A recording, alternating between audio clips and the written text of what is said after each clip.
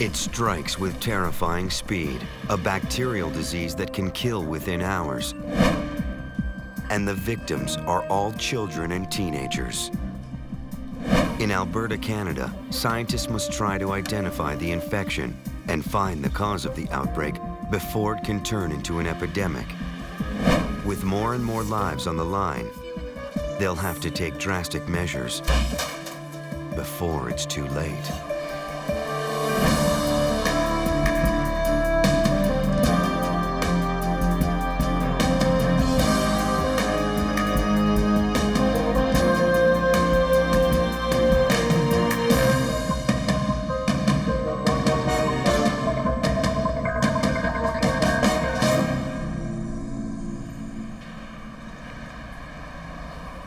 Christmas 1999 passed quietly for most residents in Edmonton, Canada.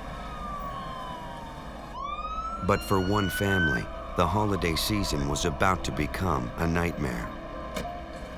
The day after Christmas, 18-year-old Matthew Boulding woke up with a stiff neck and a fever. His mother knew her son had been working hard in his first semester at college. She assumed he had the flu until she saw his arms. They were covered with strange splotches, like dark purple bruises. Carol Boulding had no idea what she was looking at. But she knew there was something terribly wrong with her son. As Matthew was rushed to the hospital, paramedics worked to stabilize him. I was very, very scared that we were losing Matthew. It was really a very scary time. At the University of Alberta Hospital, Matthew was hurried into the emergency room. By the time they reached the ER, his mother was becoming more and more worried. She headed straight for the admitting nurse. She felt there was no time to waste. I was going over to her and saying, every second counts, every minute counts, and you've got to do something. Dr. Michael Bullard responded quickly. As he examined the dazed teenager, Dr. Bullard knew that Matthew's body aches and stiff neck could be symptomatic of dozens of different illnesses. As an emergency physician, our training is such that we're taught to think of the most dangerous and most lethal diagnosis that could present in this manner first. Okay. So this is quite a purplish rash. When did it start? Did you see it just this morning? Just this morning. Oddest and most troubling, the purple splotches on Matthew's hands. And so it's been... And now the mysterious rash was spreading to his legs and feet. Known as petechiae, they are caused by broken blood vessels under the skin. We need to get some blood tests done. Dr. Bullard couldn't be sure, but he had a suspicion what these spots might mean. Wait here. I'm just going to get the nurse. The boy had a dangerous form of bacterial meningitis. The usual initial symptoms are just sore throat, headache, muscle aches, and low-grade fevers, and sometimes a little bit of diarrhea. But this can either quickly or gradually progress into a much more serious form of infection. Meningitis is a condition that inflames the lining of the spine and the brain. And have you had a cough at all? But in its most severe form, called meningococcemia, something worse happens. Can you just open your mouth for me? It triggers a so-called inflammatory cascade, a runaway reaction of the immune system and widespread organ failure. Left untreated, it is one of the few diseases that can kill within hours. When we see anybody with a dangerous infection that we think is bacterial, the current standard of care is to start antibiotics as soon as things like blood cultures and urine cultures are drawn. Just wait here for a second. Denise, sorry, can you help in here? I think he's got meningococcus. You'll need to... Dr. Bullard ordered intravenous antibiotics. We need to start an IV. If Matthew was suffering from meningitis, he couldn't wait 24 hours for test results. In 24 hours, it could be too late.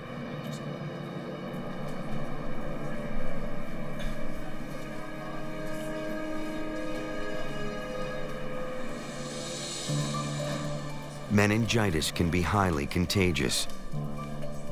Passed by a cough or a sneeze, or any contact with droplets from the nose and throat of an infected person. Until the diagnosis was certain, Matthew needed to be kept away from other patients. Even those treating him needed to wear protective clothing. Drawing blood and spinal fluid samples, the nurse sent the specimens to the laboratory. At the University of Alberta's state-of-the-art hospital lab, Dr. Greg Turrell, a clinical microbiologist, received samples of Matthew's blood for testing. When the blood culture arrives in the laboratory, it still has to be incubated to allow the organism to grow.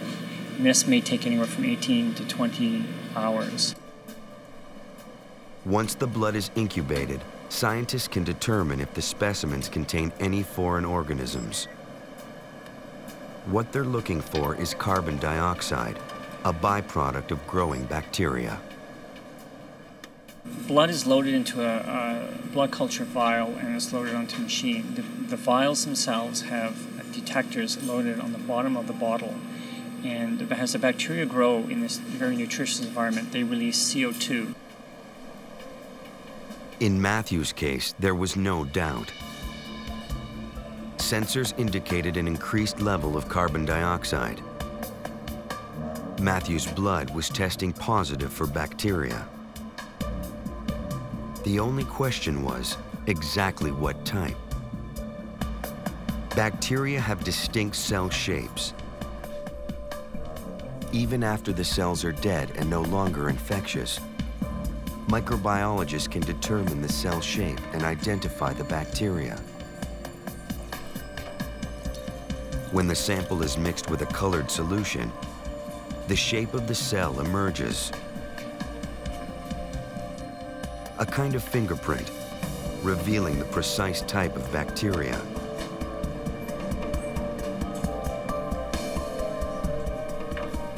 The verdict from the lab was swift and shocking. Matthew had been infected by a particularly virulent and deadly form of bacterial meningitis.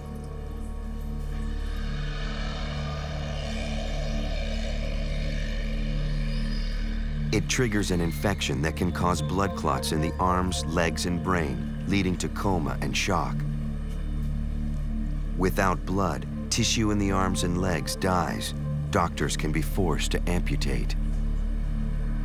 And in 10 to 15% of the cases, it results in death. For Dr. Bullard, it was difficult to give Matthew's parents and sister such a grim diagnosis. Matthew has an infection that we think is caused by a bacteria called meningococcemia. And their son had been perfectly healthy just days before. Now, he was fighting for his life. A stunned Carol Boulding coped the only way she knew how. She began to educate herself on Matthew's condition. I would ask, what are his blood platelets at, and what's average, what's low, what's normal. And I felt like I knew a little bit more, because it's that not knowing that is frightening when you're in hospital. So I felt a little bit more in control that way. So we have to watch that closely. Carol soon learned that Matthew was being given massive amounts of antibiotics, but there was no guarantee they would work.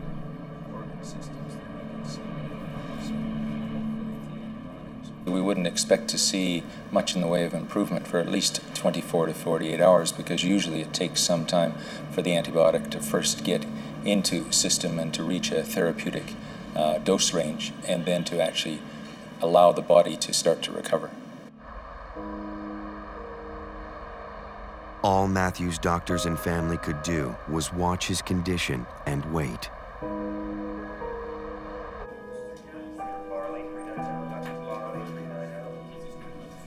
When your child is ill, you have to deal with whatever you have to deal with.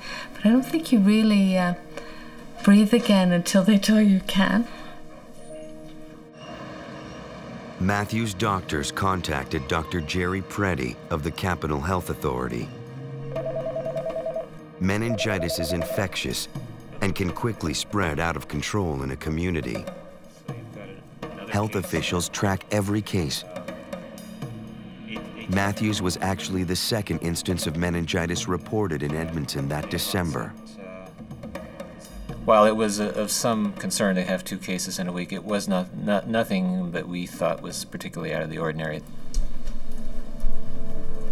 As a precaution, Dr. Preddy asked his staff to issue a warning to area hospitals and clinics.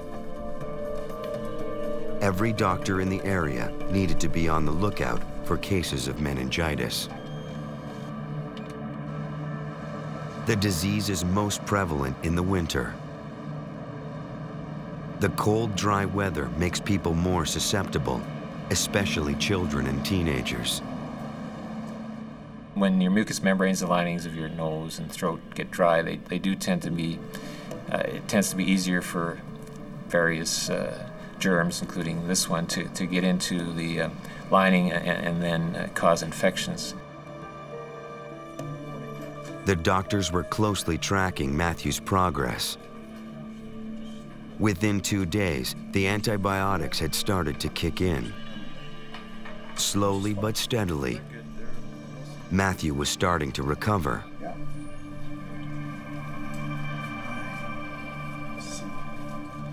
But the doctors couldn't figure out where this virulent meningitis had come from. They needed a list of everyone, family and friends, he had come in contact with before he began showing symptoms.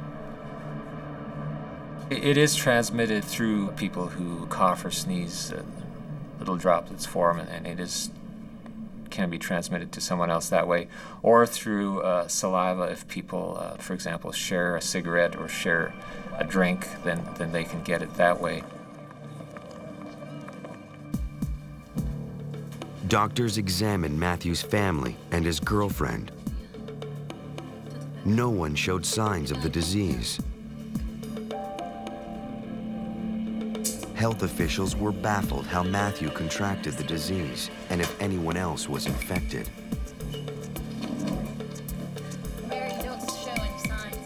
They could only hope they had seen the last meningitis case of the season.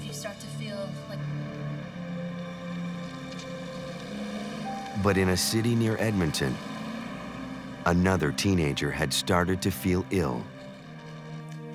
17-year-old Ryan Zelke was a popular high school senior. He played lead guitar in a garage band. On January 7th, a week after Matthew Bolding became sick, Ryan experienced a severe asthma attack.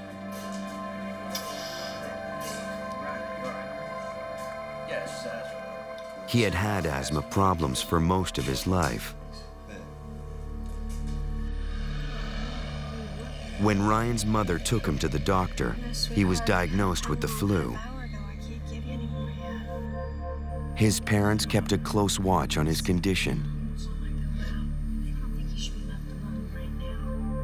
But he became weaker, developing severe aches and pains. I have to go to the bathroom. He was too weak to walk to the bathroom on his own.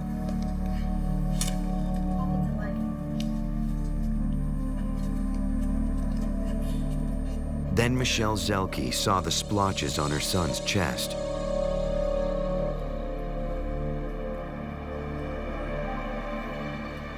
She didn't know what caused them, but this much was certain. her son was in trouble. They had to get Ryan to the hospital. There was no time to wait for an ambulance. The car would be faster.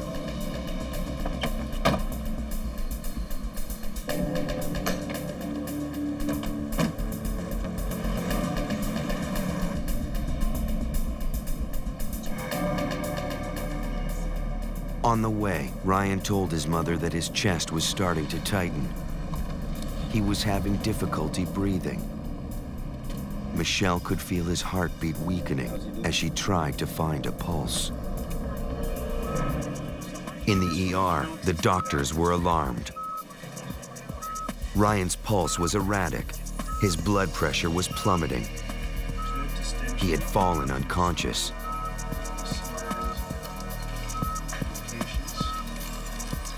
And then he started to flatline.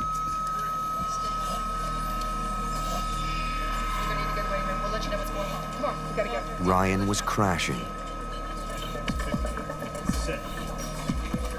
The ER staff worked frantically to revive him.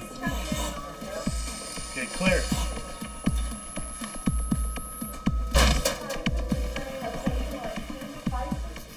Michelle Zelke went to be with her husband. Their son was in trouble, and there was nothing they could do. For over an hour, the medical team tried to resuscitate the boy. But in the end, he couldn't be saved. On January 10th, 17-year-old Ryan Zelke was pronounced dead.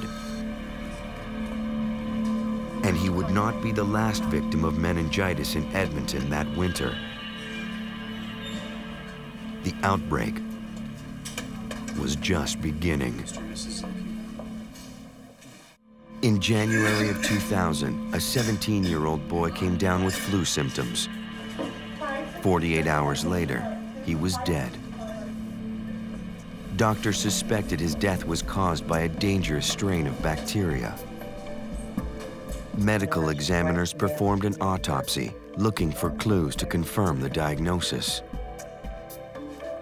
Because the bacteria in his blood was still infectious, they wore protective clothing. They had to figure out exactly what had happened to the young man, why the disease had hit him so hard, so rapidly. The bacterial infection had damaged his blood vessels, leading to shock and complete organ failure. At the University of Alberta Hospital in Edmonton, technicians examined Ryan's blood and tissue samples, looking for clues.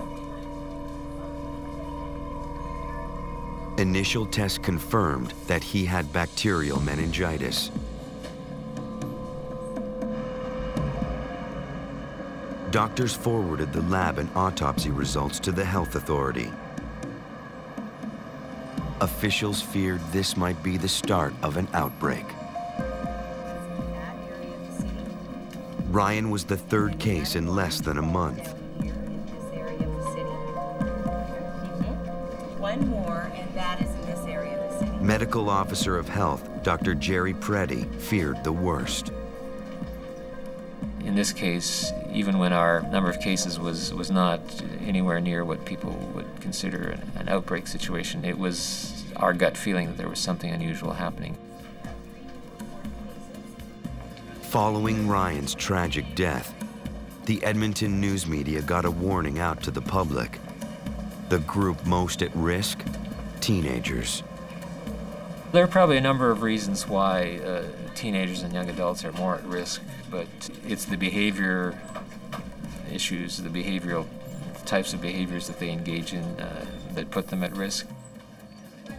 More than any other age group, teenagers tend to gather in large numbers. Day or night, in classrooms or parties, they are jammed together, sharing sodas, cigarettes, or affection.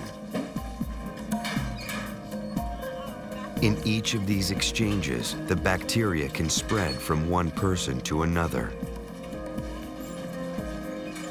But the puzzle for investigators was that none of the meningitis patients had attended the same school.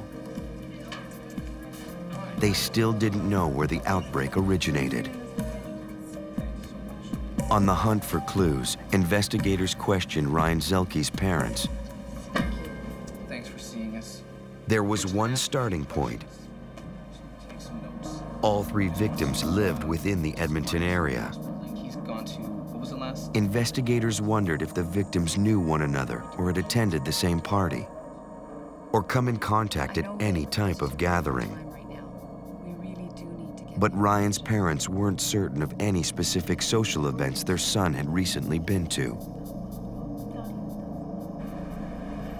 Looking for links, investigators also questioned Matthew Boulding, hoping to find out where and when he might have encountered the other 2 victims. But there were no easy answers. All 3 patients had never met. The trail would be even harder to find. The issue in tracking the source of infection is that most people who have the organism don't have any symptoms. So most of the people who acquire the illness likely acquire it from an asymptomatic individual. All over Edmonton, public health nurses tried to get the word out, warning teenagers to go to a doctor immediately if they experienced flu-like symptoms, followed by a telltale purple rash. But the lethal bacterium was on the move, and it couldn't be stopped. The outbreak was now entering a more dangerous, more baffling phase, targeting even younger victims. Days after Michelle Zelke lost her son to meningitis, another worried mother sat in the emergency room at the University of Alberta hospital. 4-year-old Alex Hansen seemed to have a bad case of the flu. My husband had the flu the week before, so I just assumed that he had caught the flu from my husband because he had, the same symptoms, not wanting to eat, a little bit tired. But as they waited to see a doctor, Alex fell unconscious in his mother's arms.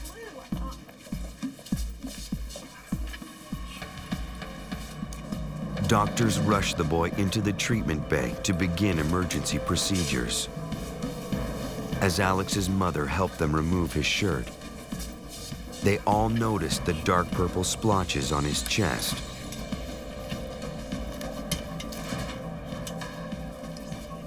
They lied him down on the bed, and within 1 minute, they're putting masks on and gloves on and telling me to, to back away.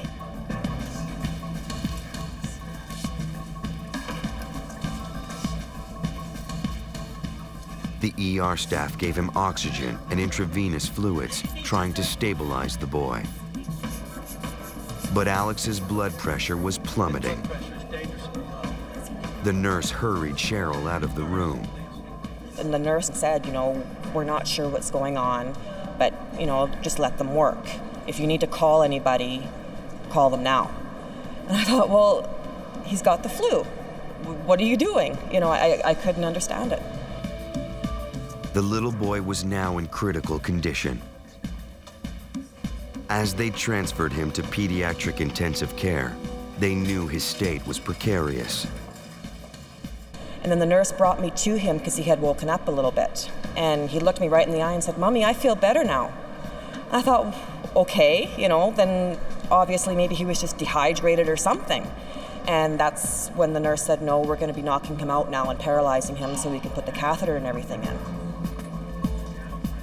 Alex's long-term prognosis was uncertain. The doctor gave Alex's parents all the information he could. He feared their son had contracted bacterial meningitis. It would take the lab 24 hours to confirm the diagnosis. And the pediatric doctor told us that he only had about a 50% chance of survival at that point, and that the next 24 hours were going to be critical. And as he's telling us this, the nurse ran in and told us that his blood pressure was dropping again. So he took off out, and my husband and I were sitting there, and we didn't know what to do or anything. And he came back and he said, okay, he's stable again, but this is the way it's going to be for the next 24 hours. And I didn't know how I was going to get through it. I honestly didn't. It was horrible. It was heartbreaking for the Hansons to see their little boy hooked to tubes and machines. Massive quantities of intravenous antibiotics were being pumped into his tiny body. He needed a respirator to breathe. He had tubes all over the place, needles all over the place. And he had the purpley black spots all over his body. And I couldn't believe that this had happened within an hour of me seeing him. Because it was no more than an hour that I had seen him from the emergency room to when he was in the ICU. The bacteria was coursing through Alex's bloodstream. If his mother hadn't brought him to the emergency room early on, he would have died. The doctor warned the Hansons that if Alex survived, he might suffer neurological damage. I broke down, so the nurse took me out of the room and said, "You can't do that in case he can hear you. You have to be strong in front of him." And for about the next 3 hours, I don't really remember who I talked to or what I did or anything. I think I was more in shock than anything. The next day, in the hospital lab, Dr. Turrell verified that Alex had bacterial meningitis. It was the 4th confirmed case in less than a month. The same number they might expect to see in an entire year.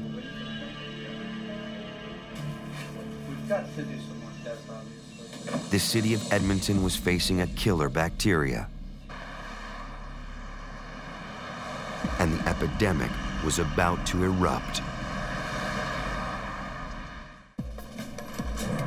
In Canada, public health officials were confronting a deadly outbreak.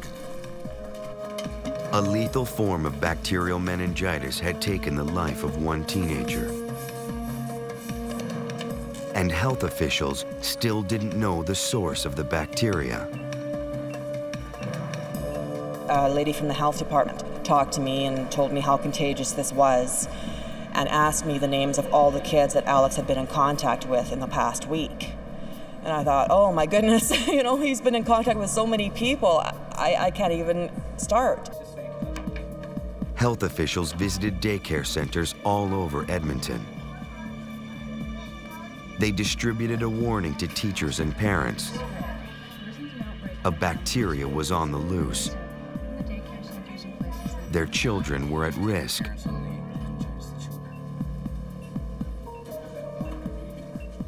Two days after 4-year-old Alex Hansen had collapsed in the emergency room, he was still in critical condition. And now, his mother faced a new fear. Doctors were worried Alex had suffered brain damage from his bout with the bacteria.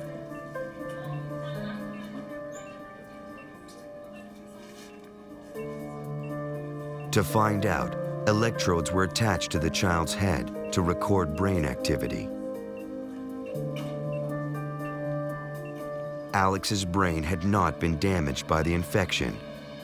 Now all he had to do was survive. Over the next few days, scores of patients with flu-like symptoms appeared in Edmonton emergency rooms.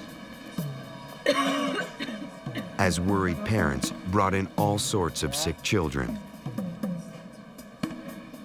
Many patients with upper respiratory infections came in concerned that they had contracted the disease and wanting reassurance that in fact they did not. While many did not have the disease, health authority investigators realized that the confirmed cases of meningitis were rising rapidly. In the middle of January, we had, over a period of less than a week, 5 cases, including a 20-year-old, a 7-year-old, a couple of 4-year-olds, and an infant. The bacteria had struck 8 victims in under a month. The danger was escalating, and investigators had no link. no common thread among the patients.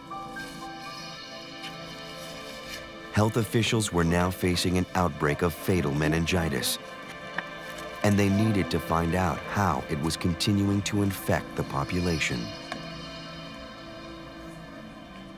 Because there were no links and because these cases occurred over a fairly short period of time, it just started to create in our minds the idea that perhaps there might be something unusual as far as the circulation of this particular bacteria in the community. At the University of Alberta Hospital, Dr. Greg Turrell tried to pry clues from the bacteria itself. Tyrrell suspected one of two possibilities. Either the bacteria was a new strain never before seen in Edmonton, or an existing strain that had mutated, becoming more virulent. Up to 5% of the population can carry the basic meningitis bacteria. But if Edmonton was dealing with a new or mutated meningitis strain, this would explain why so many people were getting sick. The population had not yet developed any immunity. Dr. Turrell analyzed the bacteria's DNA. What he found was startling. All 8 patients were infected with exactly the same strain. And it wasn't like anything he had seen before. Just like the flu, he suspected the meningitis bacteria had begun to mutate. Now that the lab had identified the bacteria, health officials had a chance of containing the outbreak. A vaccine was available for this type of meningitis, but they had to get it to enough people before they came down with the disease. Dr. Jerry Preddy proposed a massive vaccination program to provincial health officials. At that point is when we really initiated discussions with the Ministry of Health about if and when we would need to do an immunization campaign. We really started to get concerned. Vaccination programs are expensive and difficult to implement.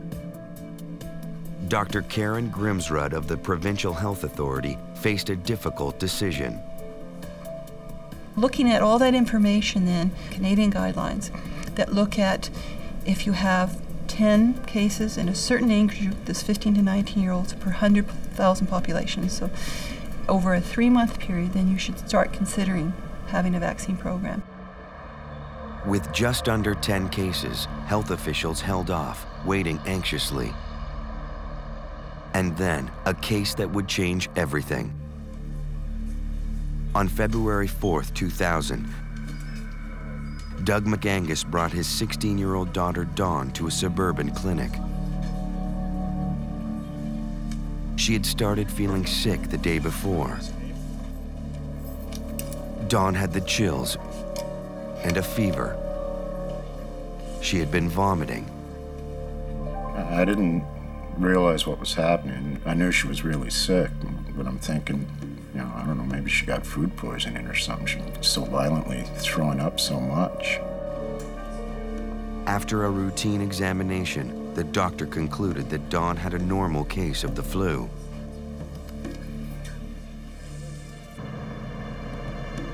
The family was told the virus would run its course in a couple of days. It was an easy case to misdiagnose. That night, they tended to their daughter.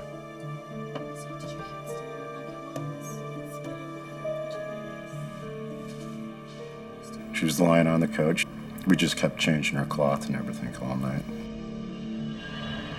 Around 4:30 a.m., Doug and Deidre were awakened by a loud thud. Doug, did you hear that? Did you hear that?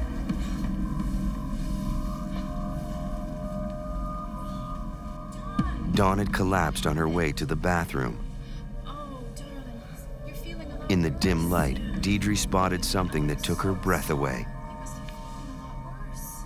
Purple splotches on her daughter's skin. The story of Ryan Zelke flashed into her head. She had seen reports about his case on the news. I noticed she had the 5 purple spots on her chest. At that time, that's when I knew that my daughter had meningitis. Deidre knew the clock was ticking. Dawn was getting sicker by the hour. There wasn't much time to act before the disease did irreparable damage. In Alberta, Canada, a deadly strain of bacteria threatened the city of Edmonton. Young people were most at risk. One teenager had already died. When Deidre and Doug McAngus spotted the dreaded purple rash on their daughter's chest, they rushed her to the hospital. You knew that it was serious because they didn't even ask me to do the paperwork, first of all. They just took care of Dawn right off the bat.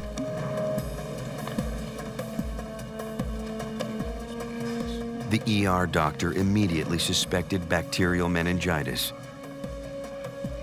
He gave her antibiotics right away.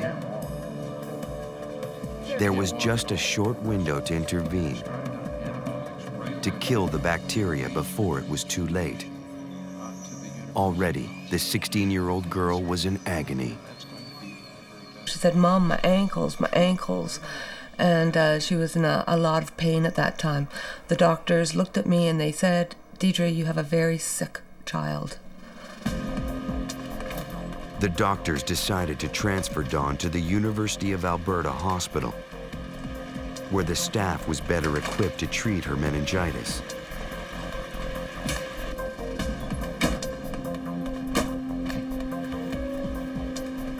In the ambulance, the paramedics gave her oxygen and a sedative to help ease the pain.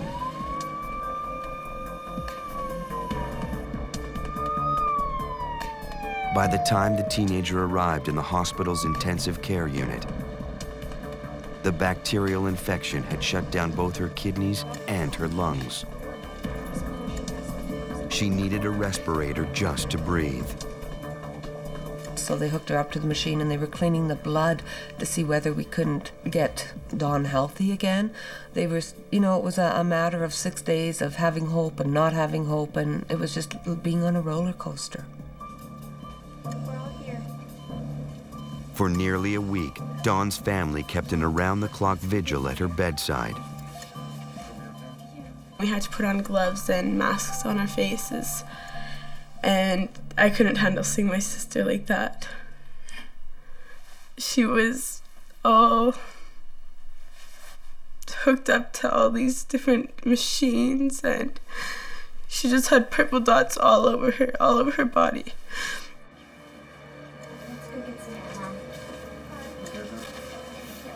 The family was startled to learn that Dawn was just one of several children who had come through the hospital recently with the deadly disease. Just down here, Mom. Okay. I'll go get you some water. I couldn't believe it. I thought, why isn't anyone else coming forward? Why didn't anyone know what this meningitis and how, you know, severe it is, and it's a terrible disease. Nearly a week after she was first admitted, doctors told her family Dawn had developed some bleeding in the brain. The news was even worse than they feared. He said, "There's nothing you can do. Her kidneys shutting down, her liver shut down, her brain, she was totally brain dead. There was no way of her coming back to life." Now the McAnguses faced a terrible decision. So they said to me, we'll disconnect all the machines and see if she can function by herself. They agonized and decided to take their daughter off life support.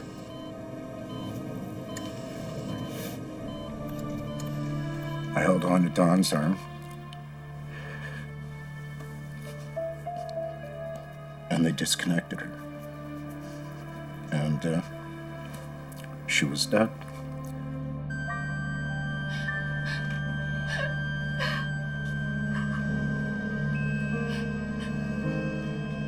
Dawn died February 10, 2000 at 4:05 in the afternoon.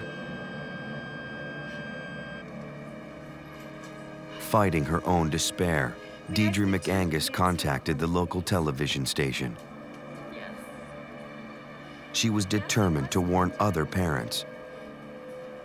A deadly bacteria was killing Edmonton's young people. I said, you get a hold of every news person, every reporter that we know in town, and I want a story done. I don't want other people to go through what I've just gone through. Dawn's tragic story made headlines all over the province. Health officials learned that yet another teenager had meningitis. They decided to act immediately. Whenever we have a meningococcal case and there's a death associated with it, it's guaranteed to be of interest to the media, and therefore the public becomes concerned. So we felt there should be some action. The health authority decided they had to launch the massive immunization campaign they'd been considering. It was their only chance to stop the outbreak. This is really just capital, but we do have the one case of the young man that lived. At a press conference, health officials announced they would start vaccinating 15 to 19-year-olds, the highest risk group for this outbreak of meningitis. But even as the orders went out, many worried that they might already be too late. The lethal threat was spreading, and fast. Parents in Alberta, Canada were facing their worst nightmare. A deadly disease that preyed on young people and had taken the lives of 2 teenagers. Public health officials decided they had to act fast to start a mass immunization program, even if they weren't 100% sure it would work. Dr. Jerry Preddy mobilized the agency's resources for the enormous task ahead. We didn't have much time, and we really had to do a large number of people over a very short period of time. So we did set up several sites across the region in community locations where people could come. And whether they were in school or whether they were working, then this was available to them. 15 to 19-year-olds were targeted first because they were most at risk.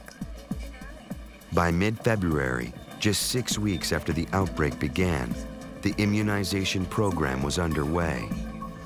Long lines of teenagers streamed into the clinics to begin receiving vaccinations. But to immunize over 50,000 teens, the health department needed a large quantity of the vaccine. A much larger supply than they had. It wasn't an easy task to get vaccine into the province to vaccinate a large number of individuals, and they went out of their way to fly the vaccine from across North America, and I believe they even were doing some sourcing out in Europe to get enough vaccine here for us. Regional health officials also set up a hotline to talk with worried parents. Fear had spread through the community even faster than the disease. 15,000 calls came in the first 3 days alone. Within a week, the health authority had vaccinated 25,000 young men and women. Within 8 weeks, more than 50,000, nearly every one of the teens at risk. Now all they could do was wait and hope that their vaccine would work. But other parents were concerned that younger children weren't being protected by the vaccination. Even though the initial high disease rate was in teenagers, there was the potential to spread to younger children. We did then quickly decide that we would announce a campaign for, all children under the age of 19. As public pressure mounted, the health authority added 2 to 14-year-olds to the list. Eventually, health officials would inoculate people from ages 20 to 24 as well. This year, it's really dropped off now. I think we're seeing now the full impact of the immunization program, because it's 76% of people between the ages of 2 and 24 in this province were vaccinated. In the end, 2 months after the outbreak began, the health authority and the people of Edmonton could breathe a sigh of relief. No new reports of the disease had surfaced. The vaccine had worked. It had stopped an epidemic in its tracks. And each shot would last 3 to 5 years. Today, the lethal bacteria has not vanished. It is still present in Edmonton, still a threat to those who have not been vaccinated. But now at least the people there have some protection. Today, Alex Hansen, one of the youngest victims, is back to normal. Surviving meningitis without serious effect, he's growing up happy and healthy. He has made a full recovery. He had 1 or 2 little scars, one on his ankle and one on his back from the blood clots, but those have gone away in the last year or so. Matthew Boulding also recovered completely. He's now studying engineering at a local university. His brush with death has given him and his family a new outlook on life. I think we all changed a little bit, and I think Matthew, in my opinion, probably changed, because I think when you're 18, you feel really strong and you can do all these things. You can stay out all night, you can work, you can study, you can do everything. You just feel invincible. And I think it probably made him feel less invincible, like he could, something can happen to him too. Maybe it happened to all of us. Maybe all of us thought that. Maybe it just made us think about how fragile life is.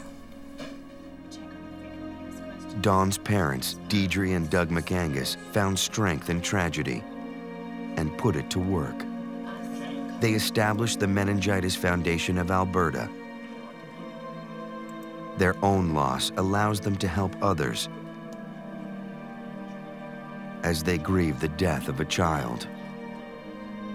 Having a child die, I certainly believe that I've gone through the very worst possible thing that I possibly can go through. So I'm not afraid of absolutely anything anymore. I'll take on any challenge or anything in this day and age, because I honestly believe that I've been through the worst thing that could possibly happen. The Edmonton outbreak of 2000 infected 49 people and claimed 3 lives. Today, many mysteries remain about the deadly disease.